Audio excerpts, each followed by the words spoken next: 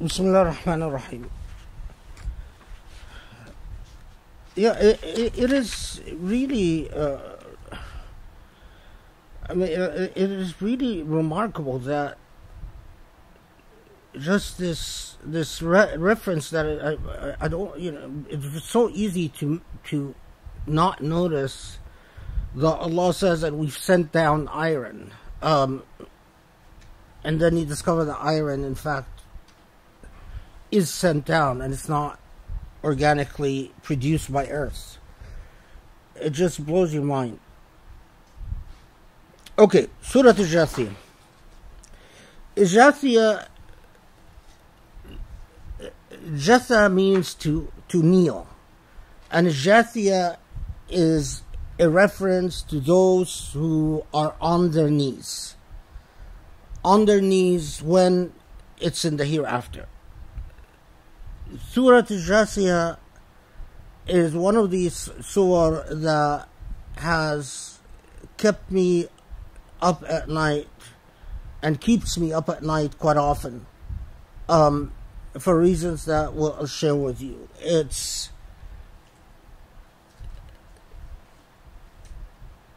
It takes you forward, puts you in that moment of the moments after resurrection, as if a journey into the future that all of us will face, delivering a message that is very powerful and truly transformative. So first, some technical material. In the tradition, you'll find that there were competing names for the surah. So there are some reports that tell us that Al-Jathiyah was also called Sharia by some sources. It was also called Al-Dahr by some sources. But ultimately, these proposed names for the surah did not survive. They were not the one that sort of won the day. And what won the day was the title Al-Jathiyah. When did that exactly happen? We don't know. But we do know that eventually Muslims reach a consensus that the most appropriate title for the surah is Jathiyah. Did the Prophet ﷺ himself call it Jathiyah? Of course, if you have other proposed titles for the same surah, like Sharia and Al-Dahr, and we'll see why these were proposed, it sort of gives you pause as to whether, in fact, it was Muslims, a sort of a Muslim consensus, the collective memory of Muslims that settled on the title of the surah, so in other words, it's harder to believe that it's a prophet that named them, if they named the surah, if there were competing names for the surah. And personally, I think that the title Al-Jathiyah is far more consistent with the message delivered by the surah than Sharia or Al-Dahr. Surah Al-Jathiyah is the only surah in the Quran in which there's an explicit reference to Sharia, which we'll talk about. And it also uses the word Al-Dahr, وَلَا يُهْلِكْنَا إِلَّا الدَّهْرِ. But the core message of this surah is far more consistent with the name Al-Jathiyah, or those who are on their knees, than the other competing titles. The surah is part of a group of surah a group of chapters that are known as the Hawamim. Why are they known as the Hawamim? They're known as the Hawamim because it begins with Ha-Mim. In fact, it is the 6 in a series of 7 surahs that begin with Hawamim. In the Quran, there are 29 surahs that begin with Hamim. What is the meaning of Hamim? That's a bigger issue, and that's sort of a complicated thing.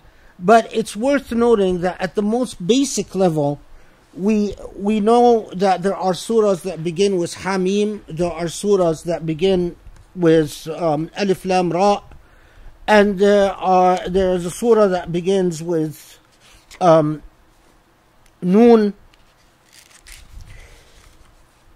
And if you take these letters together, they spell Ar-Rahman. So Hamim, Alif Lam Ra, and Noon, they spell the word Ar-Rahman. Is that why you have these letters like Hamim at the beginning of the surah? Again, that's a much bigger issue. To just whet your appetite, there's also a very long discourse as to whether Hamim or Alif Lam Ra has to do with the language of the jinn, and the language used by Sulaiman alayhi salatu wasalam, Solomon. Anyway, but at the most basic level, you should know that, Alif Lam Ra, Hamim, and Noon spell out Ar-Rahman. Okay. So,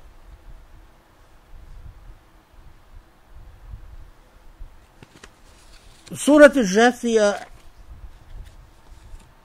was revealed in Mecca. It was not close to the time of the Hijrah in terms of its order of revelation. If I remember correctly, I noted that somewhere.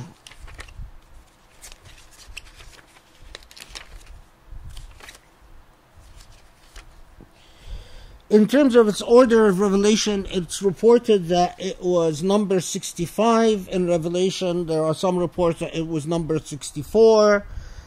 Some reports that it was revealed after Ad-Dukhan. But if you accept that report that it was revealed after Ad-Dukhan, then it would be number 45 or number 44. We're not, to sum up all this material, we're not quite sure, other than it was among the surah that the transformative surah revealed in Mecca that shaped the attitude of early Muslims before they would migrate to Medina. We know there's evidence that it was revealed after the migration to Abyssinia by Ja'far ibn Abi Talib and other Muslims, that they were not aware of Surah Al-Jathiyah when they went to Abyssinia, that it was revealed in their absence. So in other words, it was revealed after they went to Abyssinia. But what we can all comfortably say is that it was revealed in Mecca, and so it's a Meccan surah. And we will see why this discussion is important, because of a single ayah in Surah Al-Jathiyah that some have said was revealed in Medina. I'm always very skeptical about these reports that one ayah was revealed in Medina and the rest of the surah was revealed in Mecca. But we'll talk about that in a second. Okay. So it starts, تنزيل الكتاب من الله العزيز الحكيم. And before I proceed, remember, I I thank all those who donated. I did dua for all those who donated. I asked Allah to sincerely reward them. And I asked Allah to sincerely aid them and support them. And if Allah wants this project to proceed, to help me see the light and help me see through all the confusion that besets human beings, because as a human being you're always being torn by so many different demands and so many different things that you want for yourself and people want of you, and the true guide is Allah. And if you are with Allah, Allah is with you. And so you turn to Allah for guidance and say, Allah, please let me see through everything and do what I'm supposed to do through your guidance. So I prayed for all those who donated, but pray with me especially for that wonderful family who had a brother pass away, because they were the main impetus for me to decide to do Surah Al-Jathiyah today. Okay, تنزيل الكتاب من الله العزيز الحكيم. So the surah itself, we notice that it's divided into 5 main parts. And as I talked about in the past, and hopefully as I hope to work through with people, using or relying on the Surah Al-Fatiha as my main form of dhikr before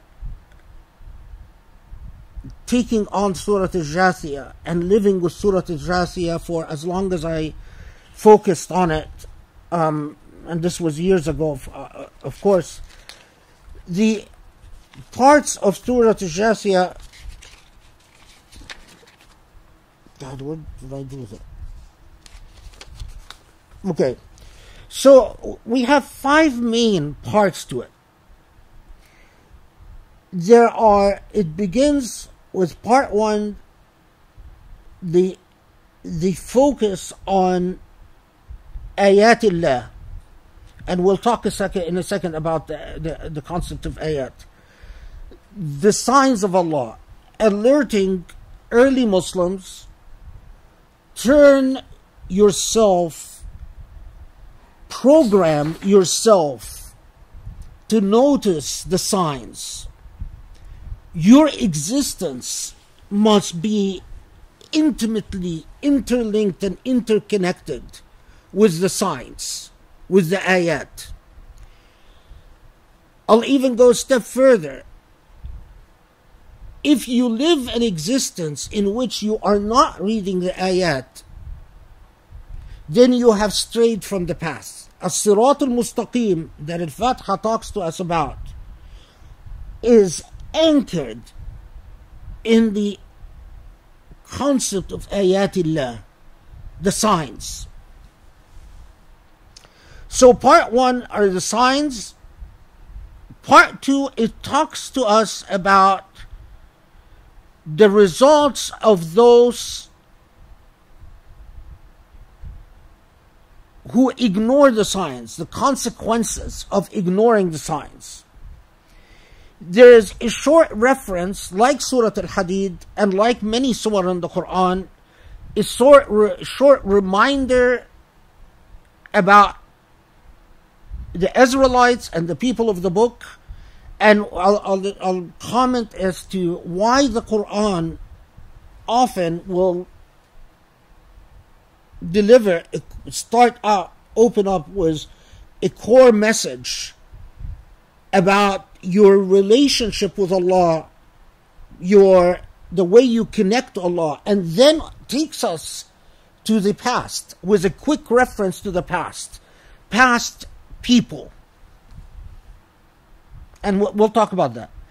Then it shifts gears with a reference to your path, you, people of Muhammad, your path. And here is where there's a mention of Sharia, And with the mention of Sharia, in the same part, a reference or a contrast between Sharia, living through Sharia, and living through hawa or caprice and whim. Then the final part, the result of those who deny and what becomes of them in the Day of Judgment. So the signs, the ayat, those who ignore the signs, a reminder of the past people, and then the final part, those who deny God and the consequences in the Day of Judgment.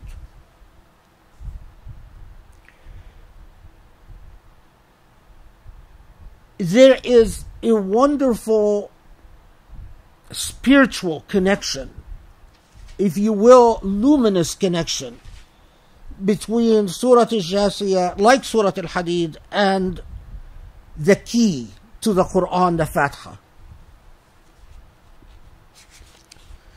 I mean, in many ways, it is all about the Sirat. And that's really important for us to always remember.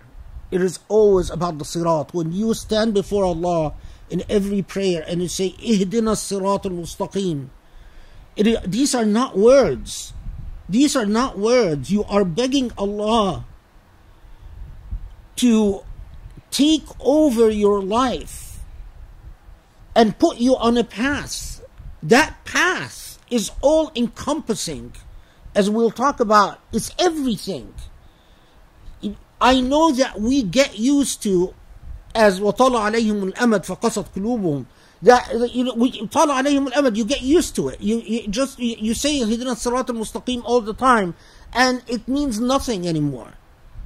You can even say it while you're thinking about, what you have to do, your homework, your job, your family. But if you wake up and Allah opens your eyes and Allah sends that light to surround you, when you say Ihdina Sirat al-Mustaqim, what immediately explodes in your brain is not just Surah Al-Hadid, not just Surah Al-Jathiyah, but so many surah that explode simultaneously the moment you say Ihdina Sirat al-Mustaqim.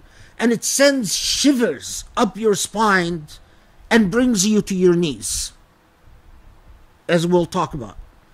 It sends shivers up your spine and brings you to your knees. And as Surah Al-Sajdah tells us, what it really then does, it sends you in a state of sujood.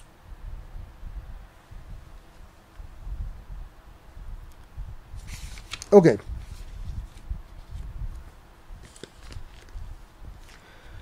حاميم تنزيل الكتاب من الله العزيز الحكيم. Allah that sent the book of utter complete wisdom. إن في السماوات والأرض لآيات للمؤمنين. In the heavens and the earth are the ayat. But آيات للمؤمنين, those who truly believe will realize that the heavens and earth are full of the signs, full of the ayat. وفي خلقكم وما يبث من دابة آيات لقوم يوقنون. Inside of you and in every created thing are ayat, but ayat perceived by who? Ayat perceived by those who have certitude. Those who have yaqeen, there is Islam, there is Iman, and there is yaqeen. Islam, Iman, and yaqeen.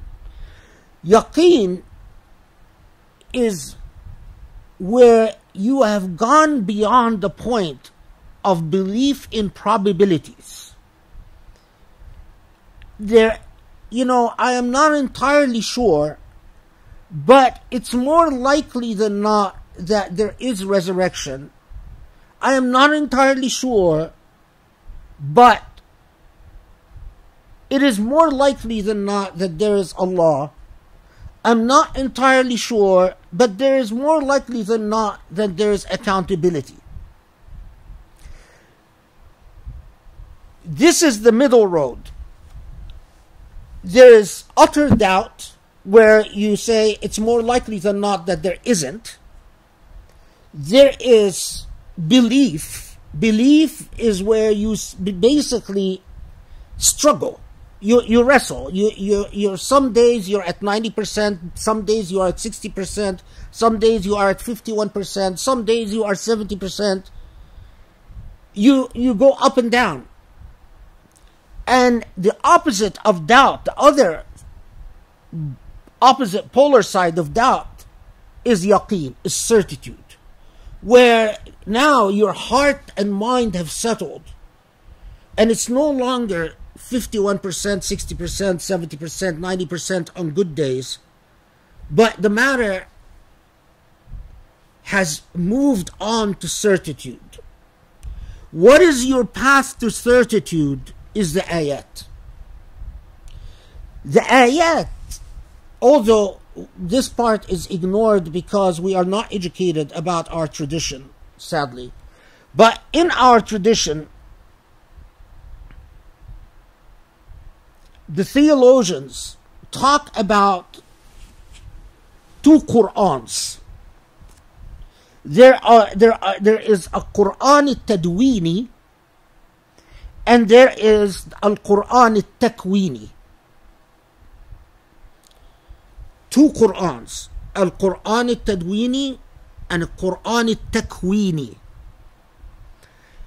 The Qur'an al-Tadwini is this book that is full of the ayat, the signs. That's the transcribed Qur'an. Al-Qur'an al-Takwini, the Qur'an, the other Qur'an, is the khalq, is creation. So Rami sent me a message. He had gone on a trip on nature, and he was talking about how he watched nature and he saw the ayat. And the minute I read his message, I remembered the entire theological discourse on Al-Qur'an al-Takwini. What Rami was reading was a Qur'an, but a living Qur'an in creation. Those who develop yaqeen learn to read the two Qur'ans, and they are intimately connected with the two Qur'ans.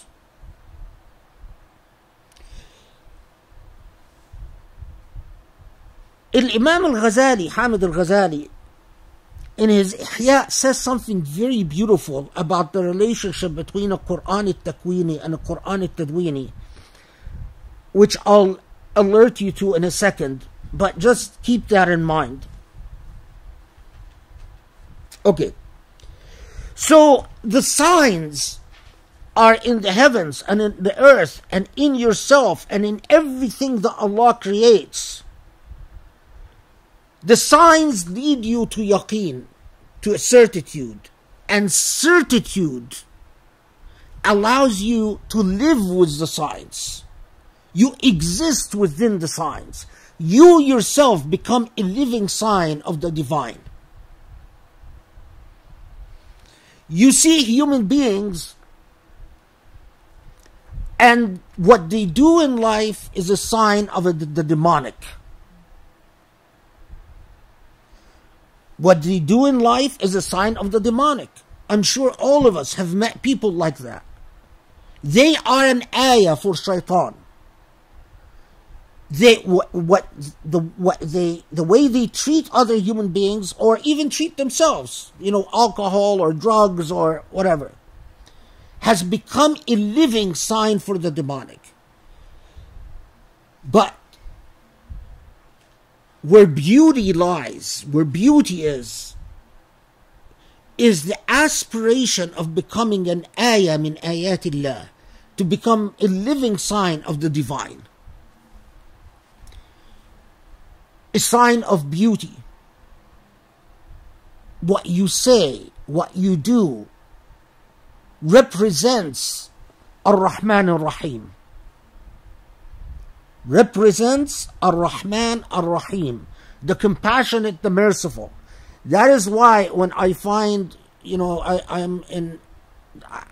can't tell you like how many Islamic centers and Islamic camps I was kicked out of, right? Every time I'm kicked out, there's someone who's yelling at me.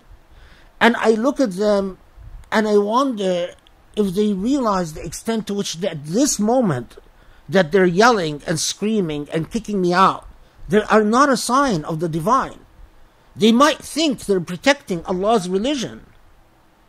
They might think that they're fighting, that they're standing up for what they believe is the straight path. But that action is not beautiful. That behavior is not beautiful. And any behavior that is not beautiful cannot be an ayah min ayatillah. When I see animals suffering, do you see an ayah min ayatillah or do you see an ayah min ayat al-shaytan? When you see wasteful destruction of nature, do you see ayah min ayatillah or do you see an ayah min ayat al-shaytan? When you see human beings cheat on each other, lie to each other, oppress each other, imprison each other, assault each other, do you see an ayah min ayatillah or an ayah min ayat al-shaytan? It is transformative. You want to understand why our forefathers created a civilization. Understand how the Quran transformed their being, their consciousness. واختلاف الليل والنهار وما أنزل الله من السماء من رزق فأحيا به الأرض بعد موتها وتصريف الرياح آيات لقوم يعقلون. So the way that life on this earth is meticulously measured between night and day, between a relationship between the heavens, the sky, and earth. Now we know about the ozone layer, for instance, but we didn't back then. But that's what Allah's talking about. There is an intricate measure that sustains existence on this earth. If that measure was not intricately sustained, existence would fall apart. So Allah constantly reminds us. When people think that when Allah say وَمَا أَنزَلَ اللَّهُ مِنَ السَّمَاءِ مِنْ رِزْقٍ, that Allah is talking about, the risk, what Allah gave you as money and as riches and as wealth. That's not what Allah is talking about. What Allah is talking about is that there is an intricate relationship between the skies, the heavens. What do you call it? There's a word I'm looking for. Between the sun, the moon, the what we see when we look upwards, and that relation, for instance, as Allah reminds us repeatedly elsewhere, is represented by rain. The fact that rain forms in the sky, falls on earth, and that produces results like rivers and streams and agriculture and growth and life. And winds. And if you reflect upon that, the intricacy of sustaining existence, you notice the ayat. And if you notice the ayat, that's your path to certitude. I had one of my teachers, may Allah yarhamu wa yahsin ilayh, would give us part of our homework is that we had to walk outside of Cairo, back then, take transportation, which was horrible, but unless we could find some of the students who had cars for all of us to pack in. Anyway, part of his assignment is that we'd go out to the desert and spend an hour just staring at space, staring at sky. He used to say that a person who doesn't look at nature, or who forgets to look at nature, or who has been engulfed by life, urban life, so much so that they no longer have a relationship with nature, cannot be a spiritually healthy human being. It was his firm belief that regardless of how much you pray, or how much you fast, or how much you read the Quran, if you do not read the Quran al-Kawni, the Quran of creation, your iman is flawed. After all these years, when I was young, his exercises used to annoy me, because they were a hassle. You have to go out and sit there. But in retrospect, he was very wise, and I think he was right. Okay. تلك آيات الله نتلوها عليك بالحق فبأي حديث بعد الله وآياته يؤمنون. We remind you of the ayat. What can possibly persuade them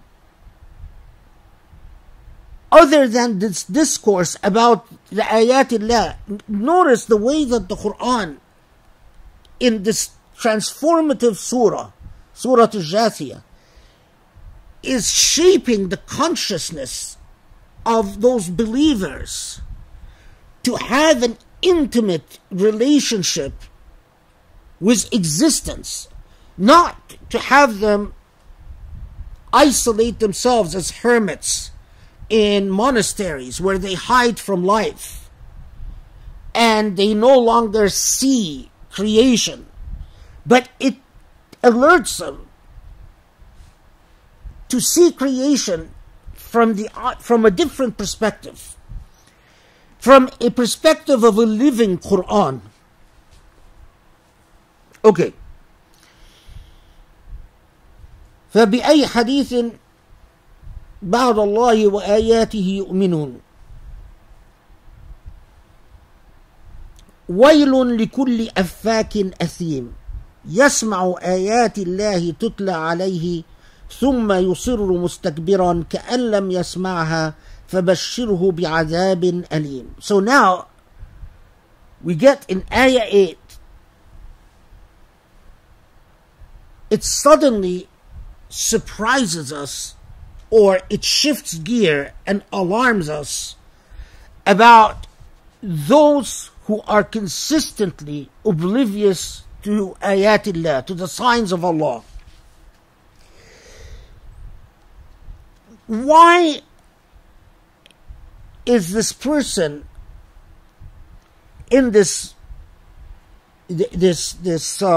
hypothetical person, if you will, the afak, the athim, the liar, as the Quran describes that person, and afak is a liar. Why is this person, does this person deny the signs of God? The answer that comes from the Quran is out of arrogance. It doesn't mean that everyone that will deny the signs of God will deny it out of arrogance. But the person that, or the typology that the Quran is addressing in this context are those who deny the signs of God out of arrogance, out of an inflated sense of ego. In the tradition, we are told that there was an occasion for this specific revelation, that when the Quran talks about وَيْلٌ لِكُلِّ أَفَّاكٍ أَثِيمٍ يَسْمَعُ آيَاتِ اللَّهِ تُتْلَى عَلَيْهِ ثُمَّ يُصِرُّ مُسْتَكْبِرًا, woe to the liar who arrogantly ignores the ayat Allah, the signs of God. That there was a man called An-Nudar bin al-Haris, and An-Nudar bin al-Haris was an interesting figure.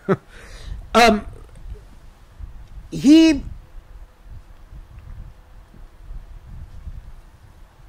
hated Muslims, but was very distressed by the attention and the impact that the Quran was having in Mecca.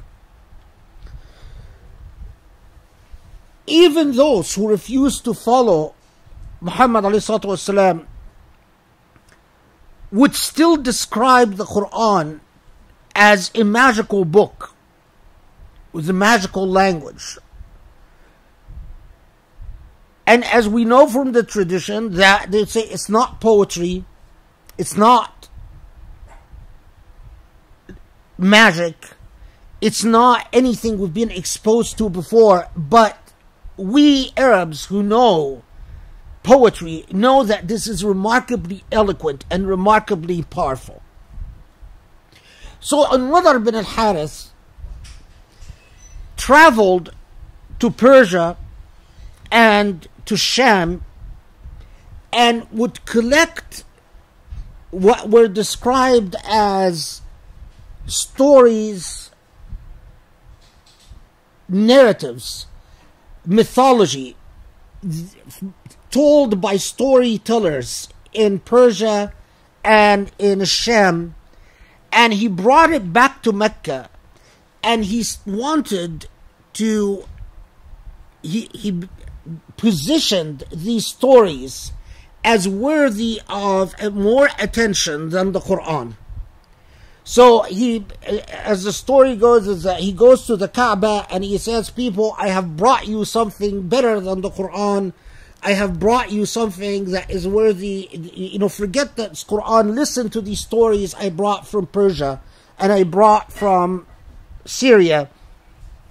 These stories trump the Quran. And as the reports say, that the Quran responds to him by describing him as an arrogant human being who refuses to see the signs. Now, was there a Nadr bin al-Haris? Probably yes. Did he in fact go and collect stories from Persia and so on and try to argue that they are more worthy of attention than the Quran? Probably yes. Did the Quran respond to Nadr bin al-Haris? Absolutely, because it responded to the critics of Muhammad and the critics of the Quran in numerous situations. Can we say with absolute confidence that this part of Surah Al-Jathiyah is responding to Nadr bin al-Haris? No, we can't. Scientific accuracy and honesty compels me to tell you that this is what many traditions say. However, it's a complicated picture because we also have many reports that know what responds to the Nadr bin al-Haris are other ayat in other surah. There is, if we track down when Nadr bin al-Haris existed, when was he likely that he traveled to Persia and came back to Mecca with his stories, and then we try to match that with when was Surah Al-Jathiyah revealed, things don't match up that well. The events of Nadr bin al-Haris seem to have taken place after Surah Al-Jathiyah was revealed. But Allahu Alam. Anyway. But, that doesn't affect the meaning itself, that more often than not, it is the human ego that prevents you from opening your heart to the Quran al-Tadwini and al-Quran al-Kawni, to the written Quran and the created Quran.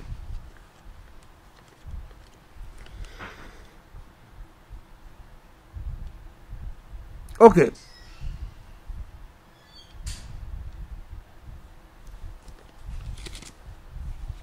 Then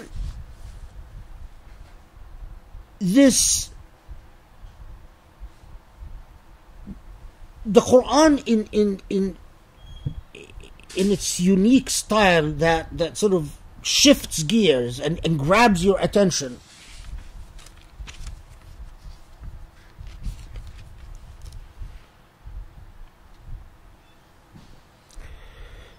هذا هدى. After talking about those who ignore the signs of God, then it says, هذا هدى. This is guidance.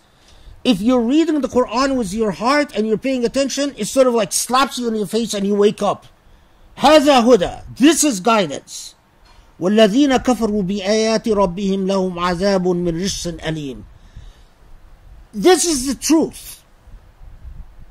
Now, those who deviate from that path, they will suffer the consequences. الله الذي سخر لكم البحر لتجري الفلك فيه بأمره ولتبتغوا من فضله ولعلكم تشكرون. I am at ayah number 12, by the way, just in case you're following. Allah has facilitated, do you know, like the way you go into a house and you set it up so that you can live in it. You bring in the bed, you bring in the couches, you bring in the curtains, you bring in the air conditioner, you bring in whatever, the amenities. In the same way, Allah reminds us, if you look at the earth, you look at the seas, you look at the mountains, you will realize that this was set up, this was organized methodically and purposefully for your living.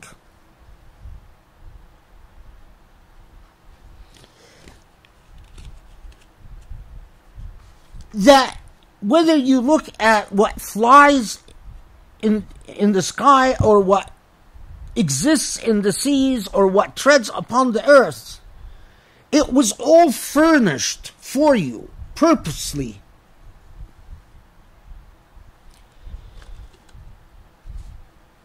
And it is thinking people. Now, thinking, يتفكرون, reflecting people with the message that al-istikbar, arrogance, egoism, will stand as an obstacle to the process of reflection. It is reflecting people that understand this. Now, what comes next? قُلْ لِلَّذِينَ آمَنُوا يَغْفِرُوا لِلَّذِينَ لَا يَرْجُونَ أَيَّامَ اللَّهِ لِيَجْزِي قَوْمًا بِمَا كَانُوا يَكْسِبُونَ من عمل صالحا فلنفسه ومن أساء فعليها ثم إلى ربكم ترجعون. This is ayah 14 and 15. So what comes after that? Tell those who believe, those who in fact see the signs, those who have reflected and understood, to do what? To forgive those who do not see, who do not understand.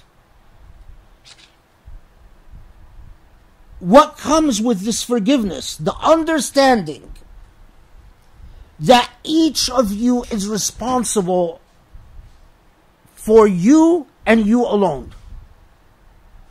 If you do good, it's for you. And if you don't, it's against you. Now, this part of Surah Al-Jathiyah, again, it's one of these things that is shaping the moral relationship that a Muslim has with the world. Understand the fact that there are those who don't see the signs, those who don't follow the guidance, those whose ego stands in the way of their understanding, those who are unable to reflect the way that the believers reflect. What is your attitude towards them? Forgive. Now, Imam Al-Ghazali in Ihya Ulum al-Din, when he talks about the Quran al-Takwini and the Quran al-Tadwini, he says that those who study the two Qur'ans, the written Quran and the created Quran, will understand that because Allah facilitated everything for human life, furnished existence for human beings to live on this earth, what a human being will learn from that reflection and that awareness is that whether we like it or not, Allah has honored human beings and dignified human beings. And when you learn that Allah has honored human beings, and if you truly understand the ayatullah, the signs of Allah, your attitude towards those who fail to see the signs cannot be but forgiveness. In fact, Imam Al-Ghazali goes beyond and says, it cannot be but sympathy or empathy. You feel bad that they don't see what you see. This part of Surah Al-Jathiyah produced a discourse I have to tell you about. Again, for the sake, because this is a spiritual journey, but also I'm a scholar, so I can't cheat you. I have to tell you what there are those who insisted that this ayah, قل للذين آمنوا يغفروا للذين لا يرجون أيام الله ليجزي قوما بما كانوا يكسبون ومن عمل صالحا فلنفسه ومن أساء عليها ثم إلى ربكم ترجعون. That these two ayahs were revealed in Medina while the rest of Surah Al-Jathiyah was revealed in Mecca. What is interesting is that those who said it was revealed in Medina, they also said that this is why these two ayahs were not abrogated. You might be saying, hold on, what are you talking about? Abrogated. This is because some scholars said that yes, this ayah about forgiving those who don't have understanding of Ayyamullah, and we'll talk about Ayyamullah in a second. Those who don't see the signs was abrogated after the Hijrah to Medina. So Muslims should no longer forgive. This is the argument from Naskh. In response, there are those then who said, no, these two ayahs were not abrogated because in fact they were revealed in Medina. Something happened to this TV. Are we still okay?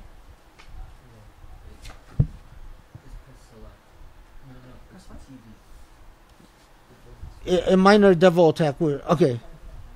You're back. Okay.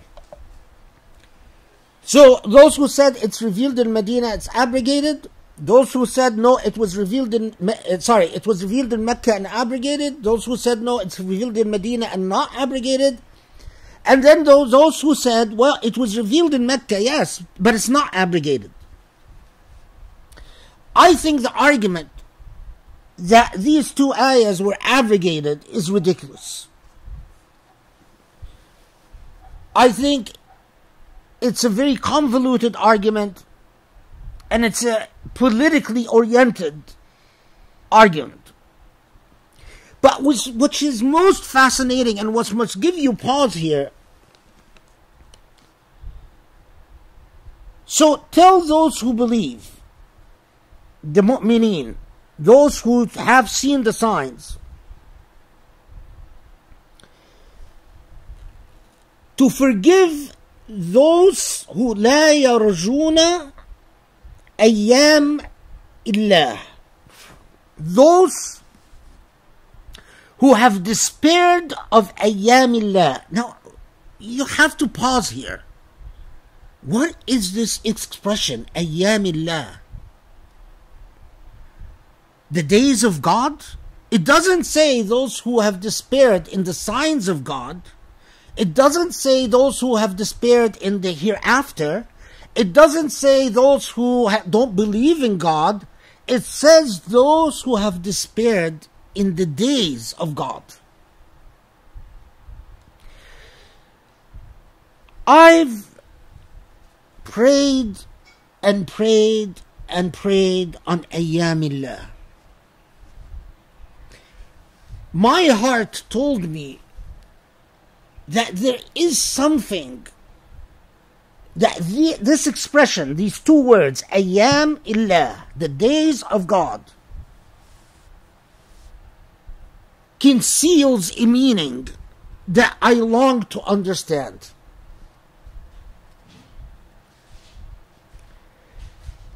And what my journey led to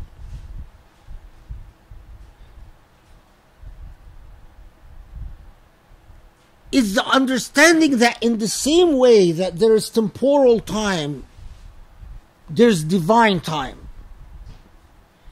If you want to say divine time exists in a different dimension, so be it. Remember in Surah Al-Hadid, when Allah tells us that what you consider to be a day, or what you consider to be 1,000 years, is a day in Allah's time.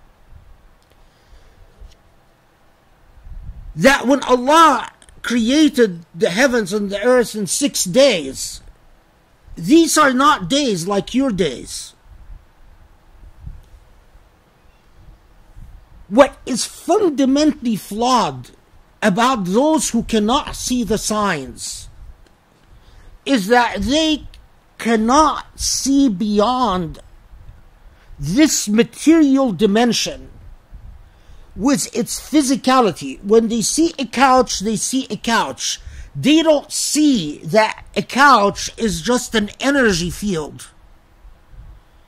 It's an illusion. The microphones are energy fields, and they're an illusion. The only thing that when you perceive with your heart that is not an illusion is Allah. Similarly, and this where it's important, your relationship with time, you can sit and you do tasbih and you feel every second of it. It's boring. It's boring. Okay, I've done 33 Allahu Akbar, I've done 33 Alhamdulillah, I've done 33 Subhanallah. Okay, now I can go back to my video games. You can do that. But that's Ayyam al-Insan, that's human time. How do you experience divine time? You can only experience it. You cannot describe it. A rak'ah is not a rak'ah. A sajda is not a sajda. When you do tasbih, the passage of half an hour and an hour is not felt like half an hour and an hour. It is a different experience.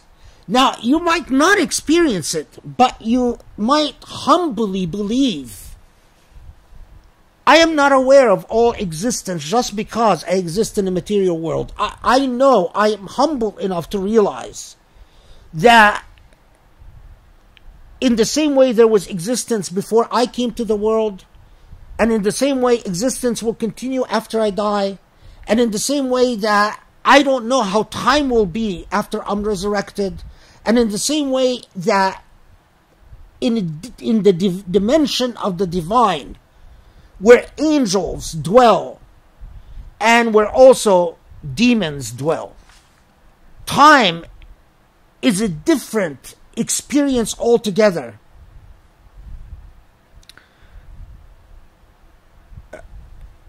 Okay, I was tempted for a second to tell you something freaky, but Grace is cheering. No, I think that will... Do it. Okay. I don't know if any of you have seen what they call a spectral manifestation, a ghost. What you see, the reason they appear and disappear so quickly is that the way that they experience time, for them to appear for a second or half of a second, they have to perform the deed that they do at a different time dimension than your own. That is why their appearance is so fleeting. You can even capture them on camera. This type of jinn, you can capture them on film, and people do capture them on film. But they never sustained prolonged existence, because we are on different time dimensions. There are numerous things in our existence that if you have the humility, you realize the extent to which you don't know and you don't understand. And that then opens the path to a relationship with Allah, because the only constant and stable thing that you can hope for in this existence is Allah. If you don't have that humility and you presumptuously say, well, it can't be, the material world is all there is, you strip yourself of any true spirituality. Ayyamillah, by the way, is also the experience of time in the hereafter. And we'll get there in 1 second. Okay. Then the reference to the Israelites. You might wonder, well, why the reference to the Israelites in this context? Why does the Quran often, whenever it talks about the ayat, it always references the past? Well, at one level, and this is typical of the Quranic style, among the ayatullah is history. It's alerting you that the signs of God don't just exist in a text. They don't just exist in creation as experienced at a contemporaneous moment, but also in studying history and studying the past. And if we study history and we study the past, what do we learn about the Israelites? فَمَا اخْتَلَفُوا إِلَّا مِنْ بَعْدِ مَا جَاءَهُمُ الْعِلْمُ بَغْيًا بَيْنَهُمْ إِنَّ رَبَّكَ يَقْضِي بَيْنَهُمْ يَوْمَ الْقِيَامَةِ فِيمَا كَانُوا فِيهِ يَخْتَلِفُونَ. This is ayah 17. Okay, so the Israelites were blessed. They were blessed because at a time when humanity had completely lost the message that the Prophet Abraham brought, the monotheism of the Prophet Abraham, and humanity had completely lost it. The Israelites became the bearers at one time of monotheism. They preserved the message of monotheism to humanity. And from a Muslim perspective, they also preserved the message of the coming of the Prophet Muhammad, that they were alerted that there will be a final prophet that brings the message of monotheism. Anyway, so what went wrong? And here notice the relationship of this to the mention of Sharia. The Israelites disagreed amongst each other. Is the problem that they disagreed? Is the problem is that they differed with one another or argued with one another? That was not the problem. The problem is that they did so for egotistical reasons, بغيا بينهم, not for out of sincere reasons, not out of scientific reasons. They didn't really disagree about the law as law. It became a battle between different rabbis and their egos. Different rabbinic authorities insisted on their positions because this rabbi sought prestige and that rabbi sought prestige, and the followers of that rabbi wanted prestige for their rabbi, and the followers of that rabbi wanted prestige for their rabbi. It is alerting us to something, to a danger that the Quran will often alert us to. That it is a blessing to be given the law of God. It is a blessing to be given the path of God. But it comes with a heavy, very heavy responsibility. That if the law of God becomes a vehicle for wrestling, egotistical wrestling matches, then there is also, it could become the medium for going astray. So let's take this back to the way I use myself as an example, because that's the only intimate example that I know, and with other people that I might have known here and there about different surahs. But anyway, but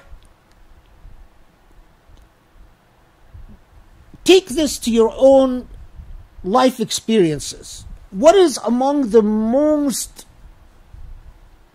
jarring experiences that we all have with God's law? It is arrogant imams who talk on behalf of God as if they are privy to the divine will,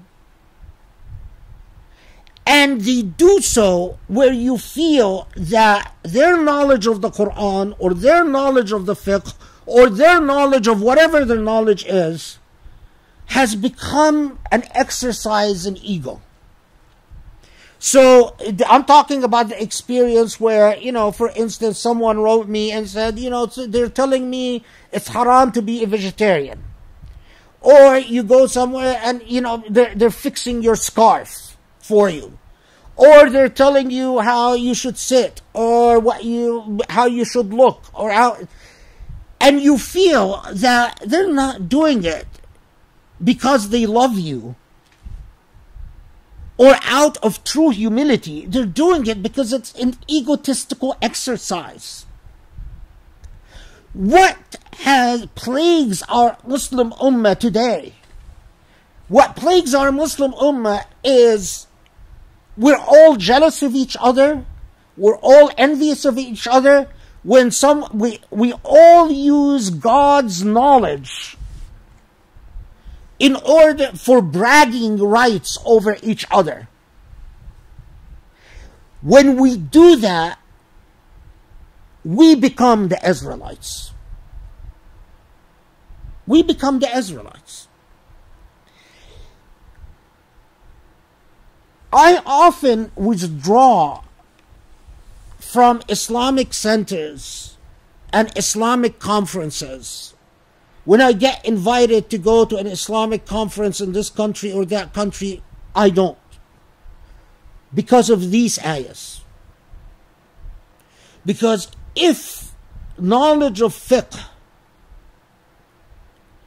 is going to be an exercise in, look at me, I am privy to Allah's law, I am Sheikh such and such, I'm, you know, it is, I have a visceral allergic reaction to it. Allah's law should never become that. The minute I find, you know, when I meet a lot of imams, immediately I feel like they're on guard with me. Like, you know, I don't want to concede that you know more than me or you know as much as me, so I'm going to give you an attitude that first defines our power relations. Do you know what I do? I withdraw. I say, fine, this is your playing field, this is your space, I'm gone. I'm not going to fight with you. I'm not going to compete with you. Because that is the biggest haram. I'm not going to flex authority. I'm not going to try to win your followers to my side. I withdraw. And if you follow the path, if for whatever it's worth, if my past is of any use to you, I would advise you to do the same. Don't ever allow the law of God to become a vehicle either to pump your ego or to flex your authority over others. That is a serious haram. Okay.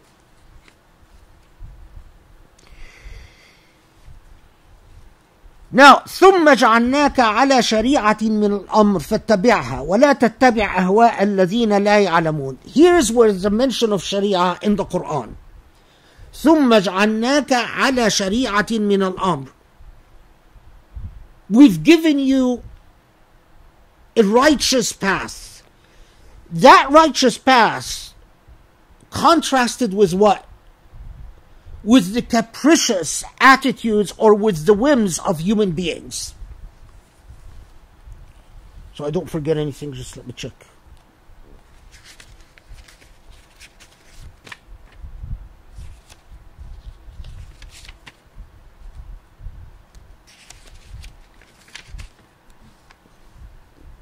Yeah. Okay.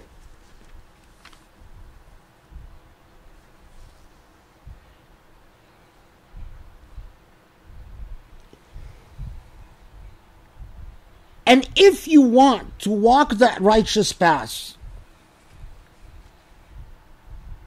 your alliances and your affiliation must be clear. الظالمين أولياؤهم بعضهم أولياء بعض. Those who are iniquitous, those who tread the path of egoism and arrogance, those who will imitate the behavior of the Israelites, where their disagreements will be led by prestige and authority. This is not the Sharia, regardless of how much it might camouflage as Sharia. But moreover, and I'll tell you, in my relationship with anything that leads to cruelty, anything that leads to lack of mercy, anything that leads to suffering cannot be a part of the Sharia. It is part of dhulm, of injustice. And it is the just, unjust that support each other in the same way that it is the just who support each other. So what it's saying is, when you create your associations in life,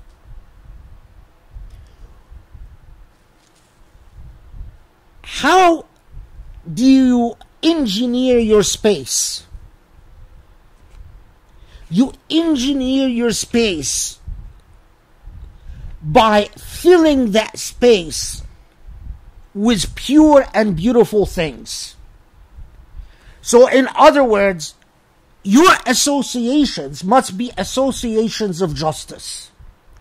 It is nonsense if you want to be a beautiful human being, if you want to be a person that sees the ayat, a person who walks the path of Sharia, you can't surround yourself with ugliness. You can't surround yourself with nasty human beings or nasty friends or nasty acquaintances and then say, well, why is it I'm having such a hard time finding God? The Prophet ﷺ has so many hadiths on this point. I'm not, for instance, when the Prophet ﷺ says that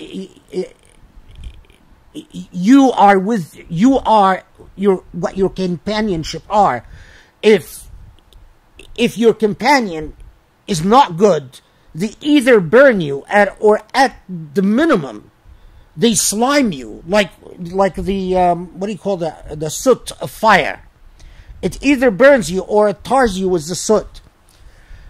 The same concept here, but the critical thing is we often forget that unless you purify your time space and you purify your physical space,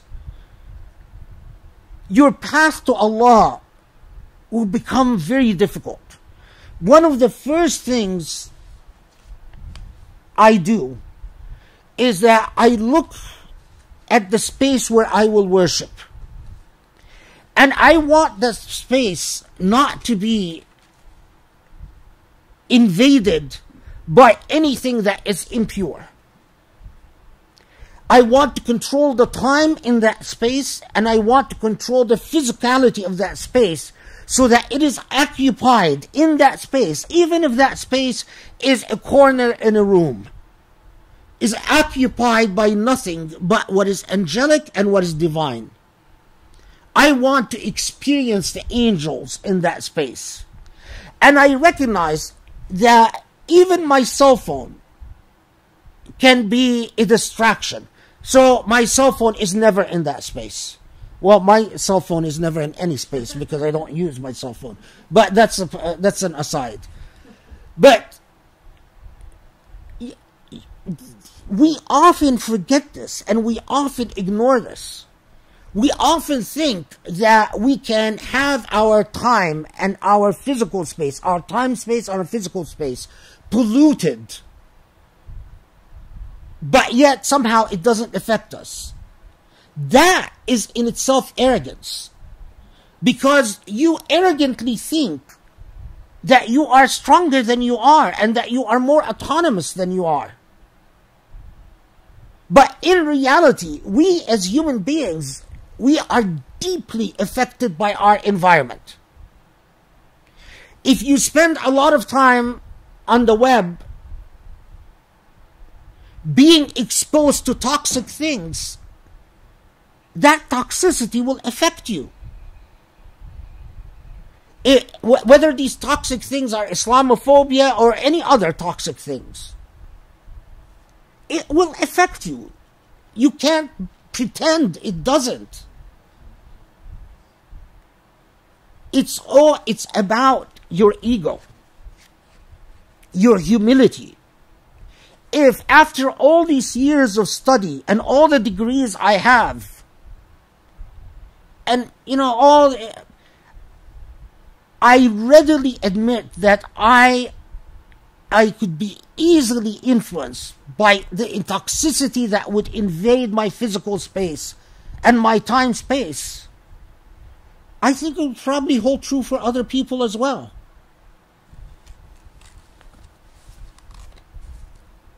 Okay.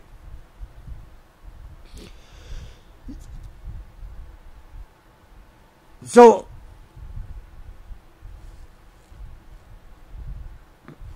before moving on in Surah Al-Jathiyah to its penultimate, like its main message, all of this is not the main message of Surah Al-Jathiyah. All of this is a narrative getting to the main point. I should just tell you quickly that there are other narratives, there are other reports about occasions of revelation. One of them, if you open up books of tafsir, it will tell you about it, that that when Muslims were out on one of their military campaigns,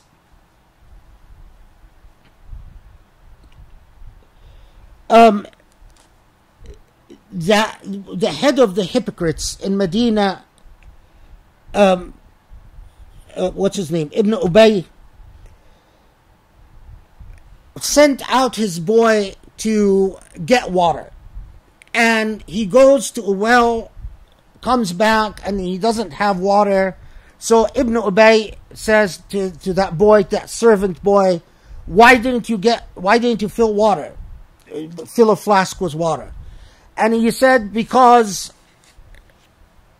the Prophet has appointed a guard to guard the water well during this military campaign, and that guard told that servant kid, I don't remember the servant kid's name, wait for your turn, because we are first having the soldiers fill their flasks with water before the non-soldiers can fill their flasks with water. So in other words, go back in the line, because those who are filling up their water for military purposes, or those who are getting ready for battle, will fill water first. So the boy didn't want to wait, and he went back to Ibn Ubay, the head of the hypocrites, and he told him, they wouldn't let me fill water because they said I have to wait till all the military guys fill water. And then Ibn Ubay said a statement that is often repeated in many sources: oh, these Muslims are like dogs, the dogs who you feed, or dogs that you feed, and when they become well-fed, they eat you. Now, I don't know what type of dogs he had. I've never heard of a dog that is well-fed, and then because they're well-fed, they'll eat you. They'll actually bite you and consume you. But that's what Ibn Ubay said. Well, of course, what he meant by that, he wants to insult Muslims, that we took them in Medina, we fed them, we housed them, we protected them, and look, now they're bossing us around by telling us when we can fill water from a well and when. Now, probably that incident took place, but did that incident necessarily take place with Surah Al-Jathiyah? And was because of that incident that Allah revealed, that Allah talked about those who don't aspire for the days of God, or those who don't aspire for a comprehension of the days of God? Was it Allah referring to Ibn Ubay? Well, then that would make the revelation Medinian. And that's not consistent with all the reports that tell us that this revelation is Meccan. Moreover, there is a mismatch between the Quran talking about the days of God and this particular incident with Ibn Ubay. So I'm telling you this to tell you that I don't believe that that was an occasion for revelation. There's another report that says that there was a man called Finhas, a Jew that lived in Medina, and Finhas saw Umar ibn al-Khattab, and he told Umar ibn al-Khattab, your God is poor and we're rich. We don't need God because we have money, but and this was, it's an interesting sidebar, but anyway. And then Umar ibn Khattab was deeply offended and wanted to go after Finhas and kill him. When the Prophet ﷺ finds out about this, he orders Umar to step down and says, forgive them. They don't know any better. They don't have an understanding of Ayyamillah, of the days of God. Did that event take place? Probably. But did it take place in the context of Surah Al-Jathiyah? Probably not. Because again, it would make it Medinian. And that doesn't sit well with all the reports that Surah Al-Jathiyah was Meccan. But even if Surah Al-Jathiyah was Medinian, was Ayyamillah revealed to address Finhas and his statement? Probably not. Because there is another surah that was probably revealed in the context of the Finhas controversy that we don't need to get into now.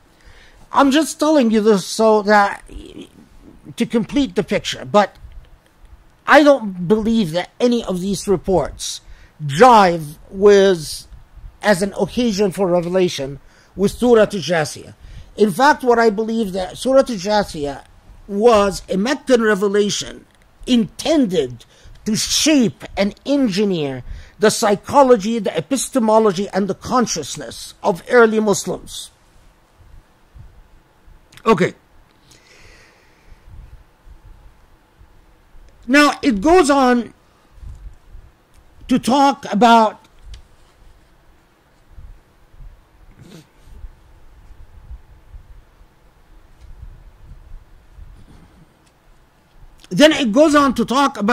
those who worship their whim rather than worship God, that their true guide is their whim, their capricious, their impulses. إِلَهَهُ هَوَاهُ وَأَضَلَّهُ اللَّهُ عَلَى عِلْمٍ, and so on and so forth. That once you fall in the trap of your ego guiding you, rather than a state of discipline where you constantly scrutinize your ego, you easily slip into that state of blindness where your ego becomes effectively your God, and your impulses drive you, and you confuse between your impulses and your intellectual ideas. In life, I've seen that so many times. I've seen so many people, it's not that they go through an intellectual journey, where the intellectual journey, for instance, ends up convincing them that there is nothing wrong with consuming alcohol or with fornicating and so on. It's rather the other way around. I've seen this time and time again. A woman meets a man that she likes. She weakens. She starts having sex with that man. Or the other way, a man meets a woman that he likes, starts having sex with that woman. Or a person starts weakening and starts drinking alcohol. And having done that, rationalizing backwards about, well, do we really know what God's will is? Do we really know what the ayatullah are? Do we really know what the Quran says? Is the Quran really clear? I've seen that time and time again. And there is no point arguing. There's no point arguing. Because the intellectual argument is a camouflage. The intellectual argument conceals a whim. If you really wanted to talk to them, you talk to them, I mean, in the same way that I've seen that time and time and again in my life. There are a few times in life where there are people who have gone down this path, and then things happened in their life where they come back crying, broken, and say, okay, I admit it. I stopped praying, I stopped fasting, I doubted because I was in love. I mean, I'm actually talking about a real life experience.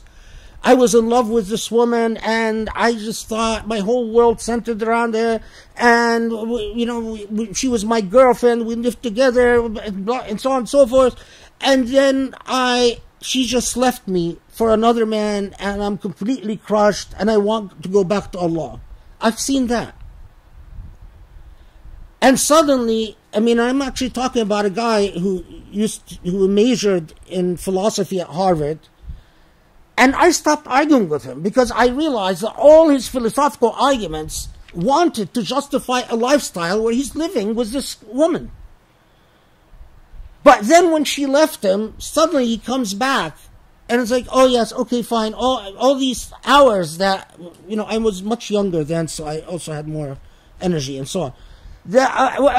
Of arguing all these philosophical arguments, okay, fine, I admit, I'm broken now, I want Allah. And you're the only one that I know can you take me back to Allah? I've seen that, not as often as I've seen the other thing, but ilahahu hawah, the path to rational intellectual arguments, is not always a sincere and honest path. It's a camouflage for a psychological flaw and a psychological weakness. I mean, if you've ever read Freudian philosophy, I'm convinced Freud had serious psychological problems. And his entire writing and although he's a very good writer, but all his psychology is basically spewing, vomiting of his own psychological problems in a scholarly fashion on pages.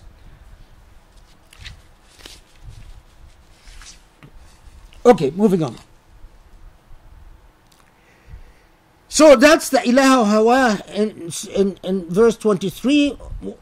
وقالوا ما هي إلا حياتنا الدنيا نموت ونحيا وما يهلكنا إلا الدهر وما لهم بذلك من علم إن هم إلا يظنون. Okay, so now the surah is starting to gear up to its conclusion, to its penultimate statement.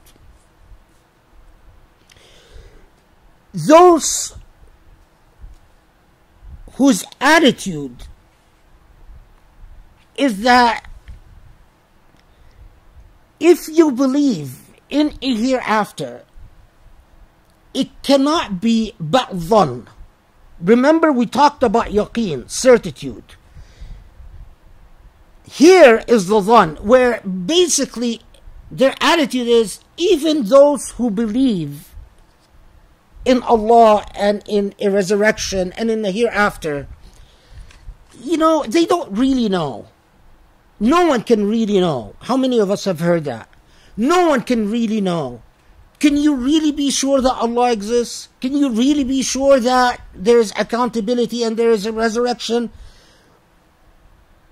One can only suspect that there is, but not anything beyond that.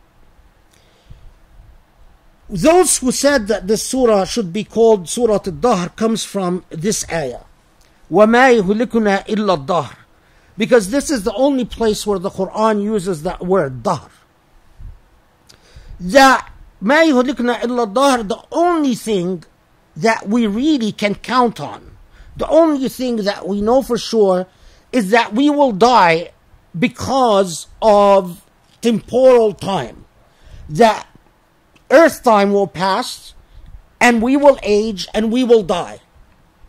That is the only thing we can be certain of. As to anything beyond that, we're not really sure. Notice the way that the Quran anticipates everything that will take place in your psychology. Anticipates what you will be and what you are and what you will tell yourself. How often have you heard in your life that precise attitude that it is only time, earth time, that we experience and that we know about?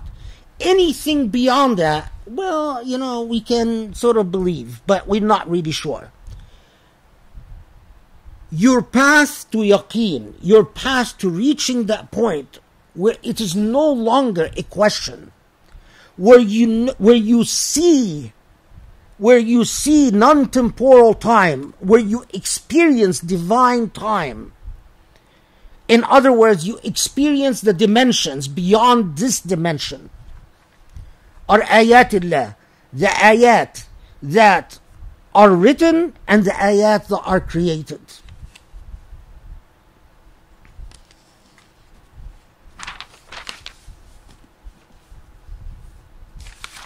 Okay. وَلِلَّهِ مُلْكُ السَّمَاوَاتِ وَالْأَرْضِ وَيَوْمَ تَقُومُ السَّاعَةَ يَوْمَئِذٍ يَخْسَرُ الْمُبْطِلُونَ.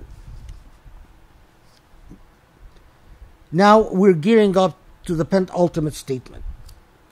وَتَرَى كُلَّ أُمَّةٍ جَاثِيَةٌ كُلَّ أُمَّةٍ تُدْعَى إِلَى كِتَابِهَا اليوم تجزون بما كنتم تعملون هذا كتابنا ينطق عليكم بالحق إنا كنا نستنسخ ما كنتم تعملون.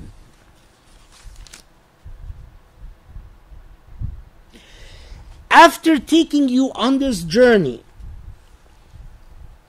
talking to you about the ayat, talking to you about the past, learning from history, learning from the present, the existence of dimensions of time, talking to you about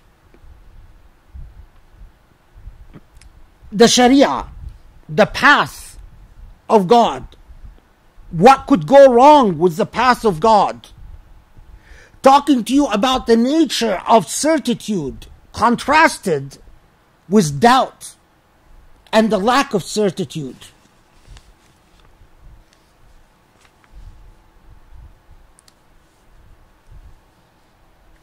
Then it delivers, if you will, the punch.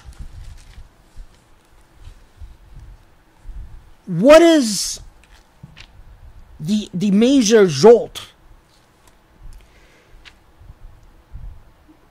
It carries you to the final day and gives you a jarring picture of the final day. What is that jarring picture? You will find every ummah Jathiyah, on its knees. You will find every ummah on its knees.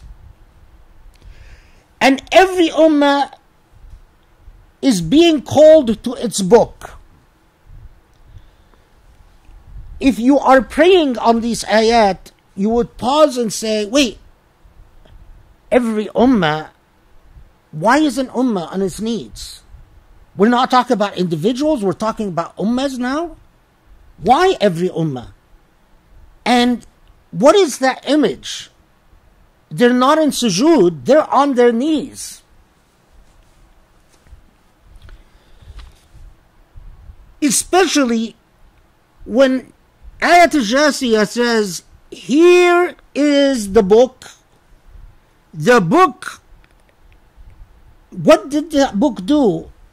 نستنسخ, which is a remarkable expression. ما كنتم تعملون. Okay.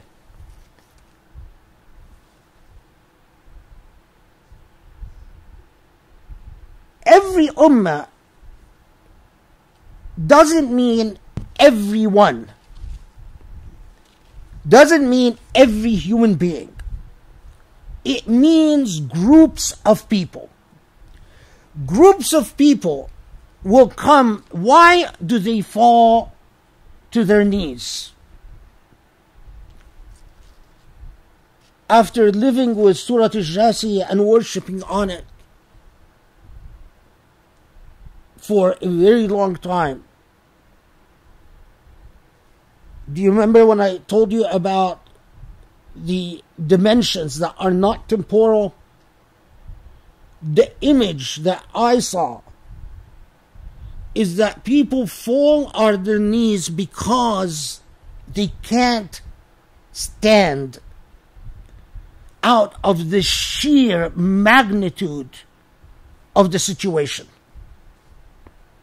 They will literally, it's not that their knees will buckle. That's the expression. Their knees will buckle.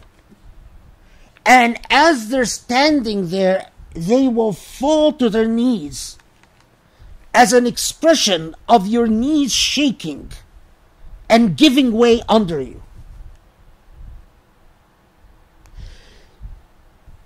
Then there are two parts to this.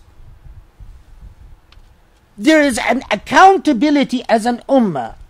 The Quran already alerted you to this when it talked about the Israelites. You will see your collective record. It's as if a film will be turned on where you will be shown your history, your failures and your successes as a people, the injustices, the times that, imagine if we are being shown a film of our time and ummah, the colonization of Palestine, the plight of the Kashmiris, the plight of the Bosnians, the plight of the Rohingyas, the plight of the Uyghur Muslims, the Palestinian refugees, the loss of Jerusalem, the wealth of the Saudis and the Gulfies, the billions of dollars in Swiss banks and French banks. We will, as an ummah, stand and see that. Here's your track record. Remember, the Quran alerted us about the Israelites. You were chosen. كنتم خير أمة أخرجت للناس. You were the best ummah given to humankind because you enjoin the good and forbid the evil. Here is a film of your track record. What do you have to say? But then the other part, هذا كتابنا ينطق عليكم بالحق إنا كنا نستنسخ ما كنتم تفعلون. نستنسخ could mean we would copy, but that's not enough. نستنسخ literally, in its literal sense, it means we used to keep a copy of everything you do. As if, in our modern language, we used to film everything you do. My relationship with Surah Al-Jathiyah, what dawned upon me is the reason it is called Surah Al-Jathiyah. The people, we and all people, their knees will buckle, is you will be shown a film of your life, what we modern call a film. You will be shown your sins. You will see your sins. When the Quran talks about your hands testifying against you and your legs testifying against you, for the pre-moderns, What does that mean? Okay, my hand will grow lips and talk? My legs will grow lips, will talk? What if what the Quran was talking about is that you will see your hands, you will see your body like a, what do you call that thing, project an image? What do you call that? Hologram. What if you will see a hologram of your life, of your sins? You will see it. You will see the ugliness of what you've done. You've beat someone, you've cursed someone, you've yelled at someone, you've degraded someone. You will see it. That's why you will judge yourself. Oh my God, if you've killed someone, you will see it. If you've made people suffer, you will see it. There will be no way to deny it, because نَسْتَنْسِخْ مَا كُنْتُمْ تَفْعَلُونَ. That's why your knees will buckle.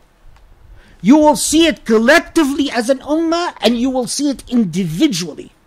It's like a flashback. For us, Surah Al-Jathiyah, that's why I believe the Quran is a fountain that never ends. Those earlier generations who didn't have our modern technology couldn't really conceive of the way that you keep track of every human being on earth. We today know that Google can do it. Google can keep track of every human being on earth and what they do. And we even suspect that whatever you do, there are people spying on you and keeping track of your searches and your net. And, unless you want to go off the grid and go live in. But with Allah, you can't go off the grid. The penultimate statement in Surah Al-Jathiyah.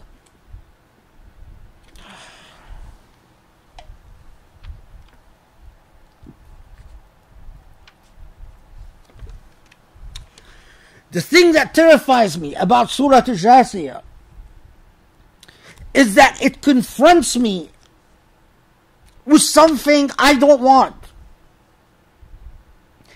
I will see every sin I committed, every wrong I've done, vividly, undeniably. No argumentations. It's like a film, a record of what you've done. Here, see it. And that image, that as a result your knees will buckle,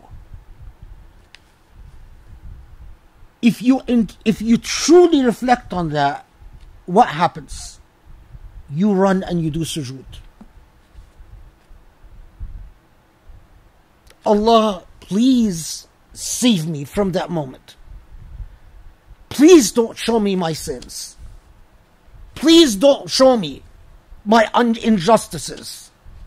Please don't show me the ways I made others suffer, or the ways that I might have hurt others. My God, I remember when I was a teenager and the times that I have upset my mother.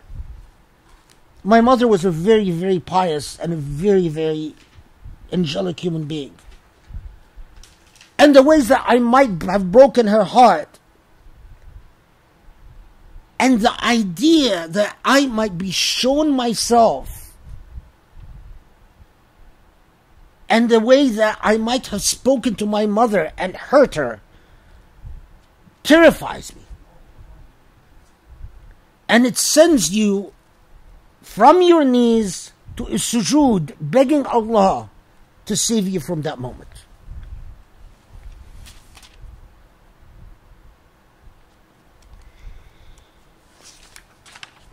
After taking you to that pinnacle, and that's the main point of Surah Al-Jathiyah. That's why you have Surah Al-Jathiyah. Then it takes you back and reminds you that this is not just about fear. This is not just about freaking you out. No. هذا بصائر للناس وهدى ورحمة لقوم يوقنون. What is this? This is ayah number 20. What is this? This is guidance. This is guidance and mercy to people. It's not about terrifying you. It's not about freaking you out. It's about bringing righteousness and goodness and mercy. And about a principle of justice. The Quran often will take us back to the principle of justice. What is the principle of justice? This is ayah number 21. What is the principle of justice? That those who do good cannot be treated the same like those who do bad. There has to be consequences. It's not all equal. It's not all relative.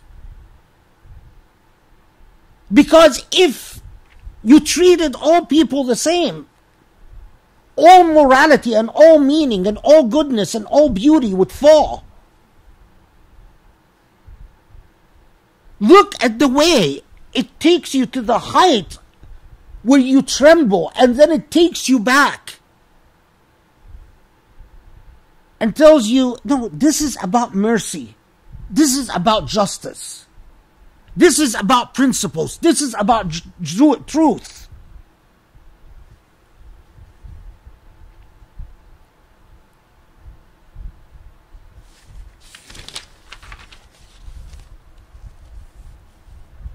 Then the closing. So, does the story have a wrap-up? Have a concluding paragraph? Yes. The principle of justice dictates that if you forget ayyamillah, that if you forget divine time, if you ignore accountability, if you forget ayatillah, if you forget the signs of God, ultimately, if you forget God, then in the hereafter you will be forgotten as you have forgotten. You forgot God? Well, in the hereafter, you will be forgotten. وَقِيلَ الْيَوْمْ نَنْسَاكُمْ كَمَا نَسِيتُمْ لِقَاءَ يَوْمِكُمْ هَذَا. So, I'm treating you like adults. I'm treating you with the principle of accountability. I'm not giving you some BS story about how I suffered for you and I've sacrificed myself for you and I went and died on something or on the cross because of the original sin. No, I'm treating you like adults, per the principle of justice. If you forget, you will be forgotten. Now, on the other hand, if you want to remember, you will be remembered. And then this magical closing. فَلِلَّهِ الْحَمْدُ رَبُّ السَّمَاوَاتِ وَرَبُّ الْأَرْضِ رَبُّ الْعَالَمِينَ لَهُ كِبْرِيَاءُ في السَّمَاوَاتِ وَالْأَرْضِ وَهُوَ الْعَزِيزُ الْحَكِيمُ. So the closing of it is thank God, thank the Lord of the heavens of the earth, the Lord of all existence, for the guidance, for the journey that we took with Surah Al-Jathiyah, that has taken us from awareness, opening our consciousness to ayatillah, to the realization that we will see our life as if in a flashback in the hereafter podcast, and we will see it collectively as nations and individually as people. And a reminder that this is about righteousness and truth and justice. I told you that to every surah there is a tasbih that I follow, that I persist with, so that the surah can nest in my heart. And with Surah Al-Jathiyah is فَلِلَّهِ حَمْدُ رَبُّ السَّمَاوَاتِ وَرَبُّ الْأَرْضِ رَبُّ الْعَالَمِينَ لَهُ كِبْرِيَاءُ فِي السَّمَاوَاتِ وَالْأَرْضِ وَهُوَ الْعَزِيزُ الْحَكِيمُ. I repeat it in a state of dhikr for as long as it took, until I felt that Surah Al-Jathiyah has become as a close friend, an intimate companion. Not words just in a book, but an intimate companion speaking to me, telling me what the core, what the spirit and heart and soul of the message is. Walillahi alhamd. And this is Surah Al-Jathiyah. If you take it to heart, you can't but transform your life. If people just understood nothing they do on this earth will somehow be just swept under a carpet, they will be confronted with it all, and it's not in some silly, comical, cartoonish way where you have arms speaking and legs speaking. We, in the modern age, have a capacity to understand what Surah Al-Jathiyah was talking about, even before better than the earlier generations.